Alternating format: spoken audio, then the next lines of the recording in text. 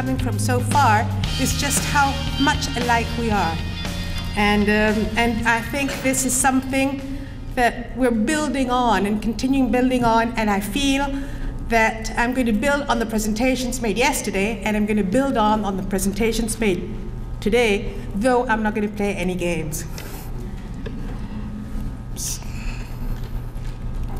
Well, as you can see, we're going to build on. This should look familiar to you.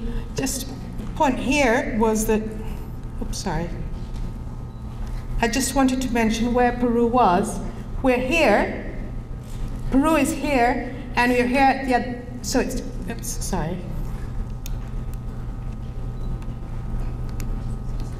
Getting tricky.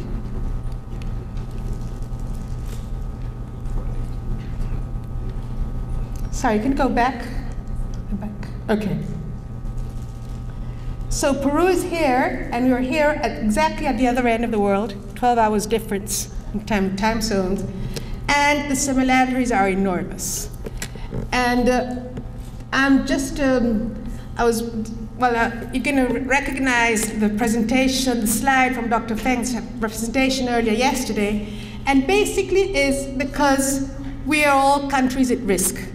And just see all these colored in orange, which are the colors that need to save more money to invest on future losses, to avoid future losses.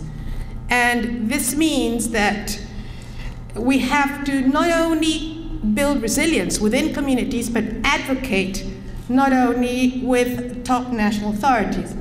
So that's something that we do. Next. And just to make a big stress is I'm one of these persons that has walked from the humanitarian response to disaster risk reduction, basically after understanding that if you want to work on really long term, you can't be responding to emergencies on a yearly basis. And you really have to have a prospective view on what is happening, and you have to have not only good responses, but to have a prospective feeling and work on public policy. And here is where we begin bridging the areas from communities to advocacy, involving scientists and researchers on the road. And just to point out, Peru is a multi-hazard exposed country.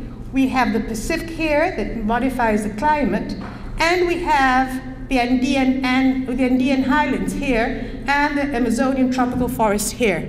We have over 100 life zones that makes not only a not only a multi-climate country, but a multi-hazard one too. So we have to think that we can't live without risks. We are risky, we're not only highly risky, but we have geological hazards due to the Andes, and we have hydromet that are only going to get worse due to climate change. So it's not that things are going to get better, it's things that are going to get worse. And this means that we have to involve public policy makers. And that is why, as practitioners, we walk from vulnerable communities to top high decision makers. Otherwise, we would not be able to, if we really want to have public policy in place. Next, please. And our challenge then is learn to live with multiple risks and move the approach from victims to citizens. And this is some of the pictures that we can see in Peru, not just earthquakes, cold freezes, and so forth. Please, next. And again, you're going to find this, see this, and this implies combining sustainable development, disaster risk reduction, and adaptation to climate change. So you have to work all these three lines of action if you really want to have something done and in the process. And that's exactly what the country has been doing in terms of working, and we have priorities of action taken from the Sendai framework. And those priorities of action, as mentioned, are understanding disaster risk, strengthening governance, investing in disaster risk reduction, and enhancing preparedness. And this is basically for decision making. And decision making in sustainable development of territories where we have to combine adequate information, meaning that forecasts have to be suitable, adequate, and timely, communication, and this means not just having the information, but communicating properly so that people understand and take really the way the language, who it is addressed to. It's not the same communication. You have to have exactly good reports to make sure that people understand what you want to be said, and an enabling institutional framework. And this is normally one of the weakest points. It's not just, and you have to combine these three addressed to different publics. And this because decision makers are not just top government officials, but also organizations, private and public, and families themselves. Families have to take action, and action will only happen if you have the adequate information, you understand what is being said, what is being communicated, and you have an enabling institutional framework, meaning laws, regulations. Most of people involved in risk has basically to do with social construction vulnerabilities, and that's where we have to work. Disaster risk reduction normally is not a popular activity, and it's not popular because it never gets any front pages. It's just doing the things right. Normally, humanitarian response and humanitarian actions do get front pages. And if you want to work with, decision makers, it's tricky. They'd rather, though they know they have to do good governance and do things right, they're also aware they're not going to get any stories on the news. So it's this combining of what to do well and why, and being on the press, which is important. And just to sort of express what is it we do in CARE, is that we have a community-based adaptation approach. And this means working with policy and practice on the one hand, but also having tools to work on local participative assessments. And here I wanted to stress that how important the fun approach is in communities to understand what is the communication is being passed on. Vulnerable communities that are normally poor, normally don't have time to have fun. So being able to understand what is being said, pass on the messages, and have fun in the process is really important for the messages to sink in. Otherwise, you're just going to have the people sitting at the meeting, but not really understanding. And what I mean understanding, meaning taking action in what is being said. And so appropriation and ownership are key lines of action if we really want to have changes in this. So again, that's the community-based framework that we normally use. And it has to do with the involvement of climate change on the one hand, working on advocacy on the other hand, but working with risk, and certainly at community level, and working with top climate change knowledge, updated. And this is our challenge. In terms of what is happening in Peru, in terms of enabling institutional approach, we have a national risk managed policy, which was approved in 2011, and though it was approved before the Sendai Plan of Action, you couldn't find there is a lot of big alignment. On the one hand, you have to develop risk managed through a system. We have a national system in place. You have to strengthen capacities at the different national levels, meaning understand risk, the specific risks. There is nothing more specific in territories than risk. Risk is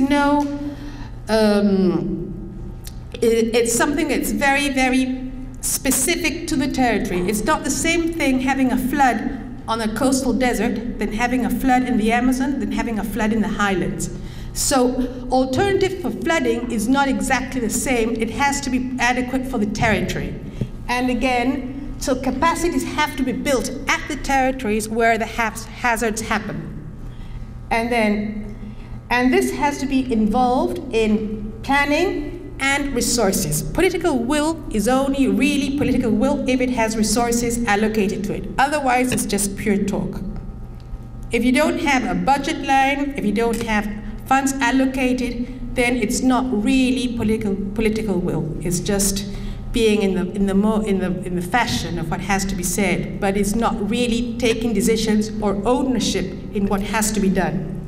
And then we need to have a culture of prevention and resilience capacities for sustainable development. Again, we're always talking on sustainable development, which means mainstreaming disaster risk reduction and adaptation to climate change in the specific territories according to the specific needs and doing the specific actions. It's not an abstract. It's something very, very territorial, basic, and straightforward. And this is, again, how we walked in the country, and this is not, it's also taken from the Guerra report, how we have to work from, how we walked from emergency response, which was the traditional way of understanding, to the risk management, meaning understanding the risks before they happen and how to avoid their effects, or so as to avoid or mitigate their effects. And for that, Peru has had an alignment, a national alignment, a strategic alignment for disaster risk reduction. On the one hand, there is a state policy related to disaster risk reduction, which was discussed in 2010, and it became compulsory in 2012. So every member of the national government, at all levels of governments, has to include disaster risk reduction, has to mainstream disaster risk reduction in actually policies. Then we have a strategic national plan, which mainstreams disaster risk reduction. There are specific national plans, and there is a national risk management plan that involves activities and monitoring pieces of indicators. And then we have, at the sector level, strategic multi-sector plans that, again, mainstream disaster risk reduction, and strategic institutional plans and subnational development plans, again, with the disaster risk reduction approach. So this is something that's come nationwide at all levels of government and for all public offices that is being passed on to the private sector in terms of continuity of services. And that's something that's very much stressed at the moment. And before I wanted to point out and make an experience that how we have been combining all this that I've been talking about. And this is, I'm going to talk about the Glacier Retreat project, which is related to practical action on what we're doing in the country. As I mentioned, this is the desert coast. These are the Andes, and these are the three Andean mountain ranges. And this is the Amazonian area here, crossed by the Amazon River. And in the upper Andes, you see these white spots. These are glaciers. In Peru, we have 70% of the glaciers, of the tropical glaciers in the world. And what climate change is doing is that it's melting them down. So there's not only, there will not be, this is a solid water reservoir that is being melted and disappearing slowly. So this project is to help improve adaptive capacities and disaster risk reduction due to glacier retreat, and to strengthen basically scientific, technical, social, and institutional capabilities of managing this problem. And for this, we work at the government level, basically with the Ministry of Environment, but also with universities, bilateral cooperation, and national universities. So this is just an example of how we have to share information, share efforts, and work in partnerships. And why is it that we do that? We've had, at the moment, more than 76,000 casualties due to the events resultant from glacier retreat. So it's not just saving water, it's not just saving the environment, but it's also basically saving lives, assets, and livelihoods. This is a picture of glaciers of a glacier in the Andes in 1962. Next pic, please. And this is this is a recent picture. See how the glacier has retreated. Not only is there no snow, but all this is a lake at the moment. It's an enormous lake that basically smelted snow. And this lake here is just above an important city. So if the lake can overflow and have an enormous avalanche on the city and kill 500,000 people. So this is what glacier retreat that is only increased by climate change can do, and this is how we relate climate adaptation measures with disaster risk reduction on the practical field. And for this, we work with a community-based approach, meaning in this context, how do you reduce people's vulnerability and it's only because people have to adapt and have to learn to live with the risk and have to know the benefits of having early warning systems and take early action on that. And this is a struggle because how do people understand knowledge, understand risk? And that is a challenge. It's not what people in scientific communities understand, that it's straightforward to what people really believe. They've always lived there, they've always been there, they've always had hazards, and why should it be riskier now than before? And this is, And this is a mess. So this has to be, we have to recover oral history, local practices, understand the concerns of the local people in terms of risk. How do they understand risk and what do they think has to be done about it? And how do they perceive climate change? So this is something that's done at the community level to be able to better understand what people are thinking, being able to prove experiences and build evidence so that policy and national policy can be made from this comprehension. And this means doing a lot of research. It's not that just you have to do research and you have to be able to have a database and all that line of action here to be able to prove practical points. For instance, this is a risk map. This was the original risk map people had, and this is the updated one, and how risk has increased for vulnerable communities. And it's not just that you had a risk map built a few years ago, you can't use it with climate change coming on. It has to be revalued, it has to be valued, validated, and revalidated and discussed at the communities to be able to understand the changes climate change brings. And again, this is a practical mapping of safe areas and evacuation areas for people to understand at communities. So you have to translate the scientific mapping using GIS to specific handmade maps that people will be able to understand and use on a regular daily basis. And people have to understand that they have to be organized to face risks and face what is happening. And of course, for this, we use, in this specific case, we use early warning systems based on all the above said, and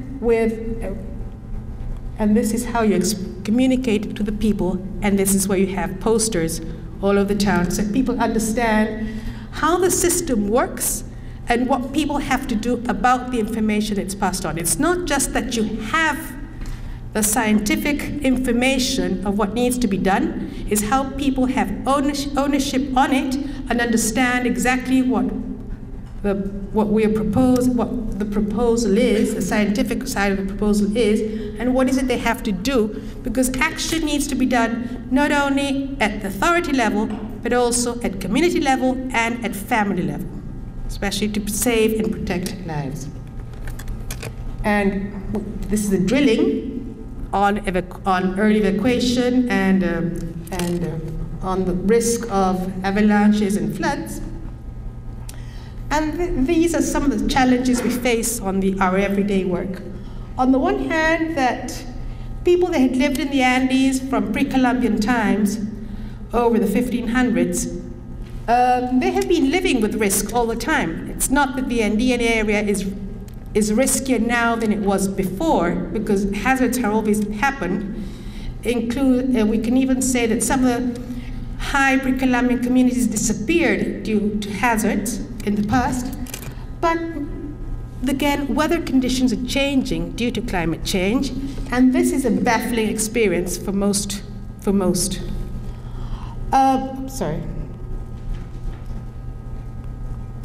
As mentioned, Peru is one of the most vulnerable areas in the world, but again, vulnerability is concentrated on the poor.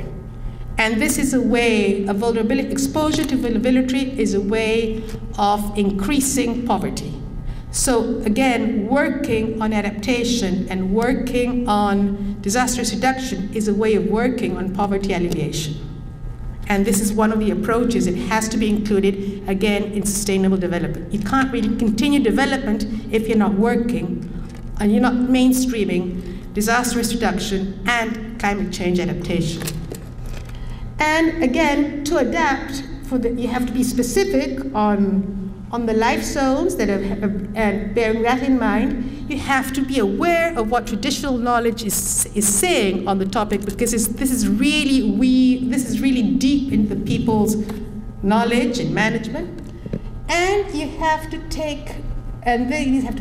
again, provide first-hand clues of what's happening. It's not that you're going to have very theoretical initiatives. You have to really have very first-hand clues of what needs to be done and why. Again, yesterday's comments on what, where, and when are basic. You need to know that. You have to have answers for that. And you have to facilitate the adoption of adaptive measures. And again, you have to be able to communicate the gap bridge the gap between traditional knowledge and Western science, and these have to be built. It's not that straightforward. It has to be built, it has to be understood. And for practitioners, we have to bridge in this policy, and facilitate the communication between policymakers, scientists, communicators, and vulnerable communities, okay? And we have some learned lessons on this. On the one hand, that the people's measures have to be based on the people's involvement and identification. It's not just that you say it. It's that people need to know, have to understand why, and they have to be involved.